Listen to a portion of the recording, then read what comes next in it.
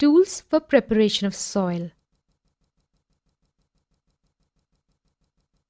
In villages, we find that plough is the most common used instrument by farmers. Now let us learn about the reason and advantages of plough.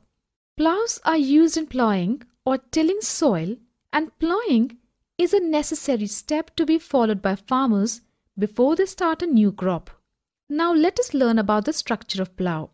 Plough is used since ancient times for tilling the soil, and it is made of wood and is drawn by a pair of bulls or other animals like horses, camels, etc.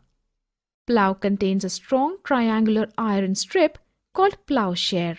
The main part of the plough is a long log of wood which is called the plough shaft. Plough also contains a handle at one end of the shaft. The other end of the shaft is attached to a beam which is placed on the bull's neck. One pair of bulls and a man can easily operate the plough. The wooden plough is replaced by iron ploughs. Apart from plough, the other tools used in the agriculture are hoe and cultivator. Hoe is a simple tool used to remove the weeds and loosening the soil. In recent times, ploughing is done by tractor-driven cultivator. The use of cultivator saves labor and time.